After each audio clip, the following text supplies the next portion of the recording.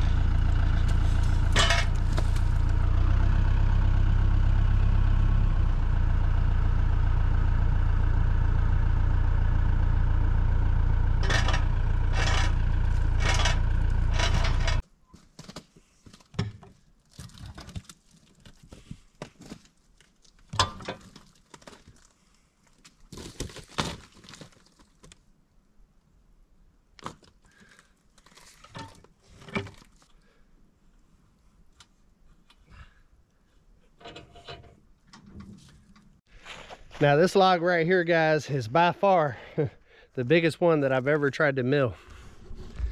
It is a beast. It's also the biggest one that I've tried to put on this mill right here. This isn't that big of a mill, but I think it's just big enough to be able to make this happen.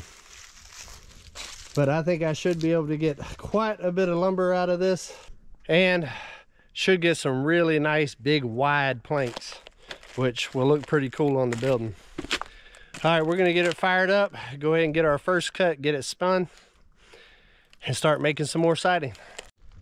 Got the supervisor over there checking it out, making sure that I got it all cinched down properly, making sure that the job's gonna go good and safe.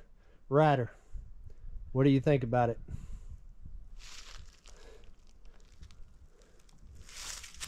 You got a hard life, don't you? Yeah.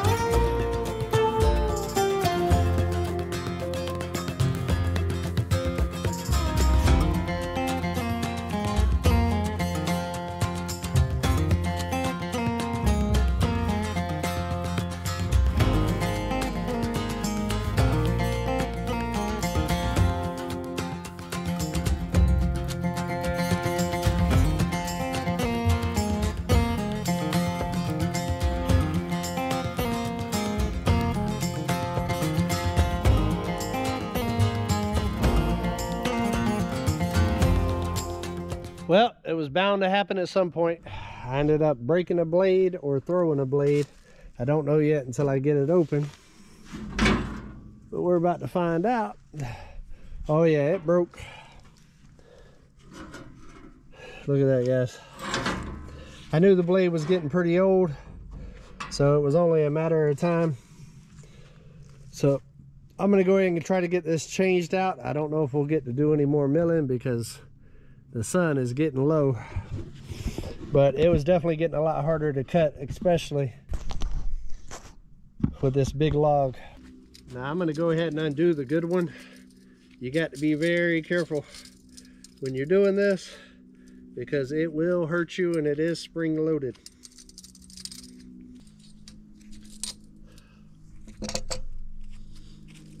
Now I have seen people just throw them before, and I don't want to do that.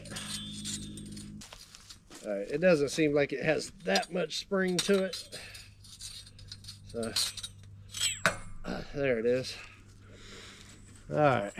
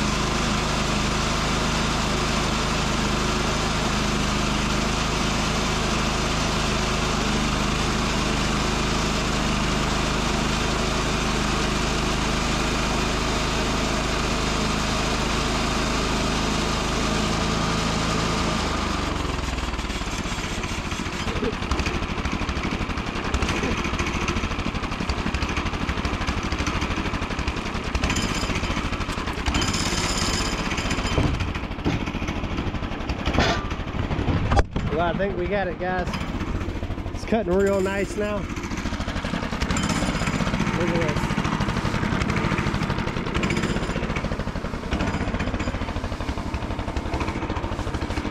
Very nice. I don't know how many more we're gonna get before the sun sets, but let's try to get as many as we can.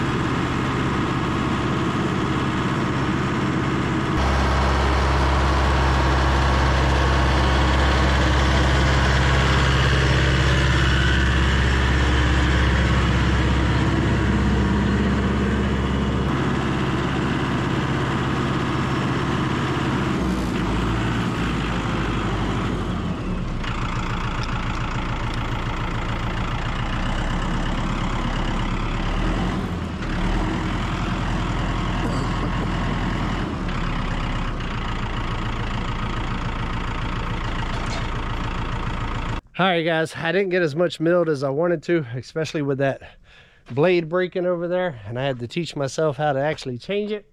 There was a small learning curve with it, but I got it. I got the supervisor out here checking it out, and of course the foreman's over here making sure that we did all right. But I do have a question for you guys. Do y'all like the super wide planks or the much smaller planks as far as the siding goes? I don't know. I think these sizes right here are way too big to kind of put with these. So I'd like to keep it a little bit closer in size. Let me know in the comments. Do you think it would look better with this on the side of the building or the wider planks? Looks like Ryder chooses wider. But it was fun. I've been sick as a dog for 17 days. It was nice to get out of the cabin. I definitely feel it coming back on now that the evening's coming. So I'm gonna go ahead and end this video, grab a shower, and go ahead and start editing this video for you guys. If you have not liked and subscribed to the channel yet, make sure that you do hit the notification bell, because I got an epic trip coming up to Florida here in 2 days. And I'm gonna bring back some really cool stuff for the homestead on the way back. And as soon as I get back home, we're gonna knock out the tiny house over there. Thanks for coming along on this video, and until we see each other again, come on, let's go on another adventure.